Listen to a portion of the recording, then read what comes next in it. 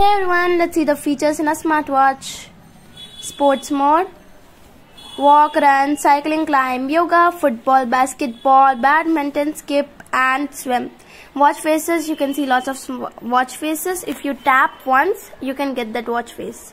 And if you connect to the mobile, you can see more watch faces. Notifications, connect the app. Camera, connect the app. Breathe, SpO2, stopwatch.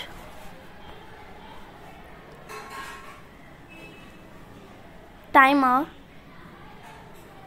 and settings.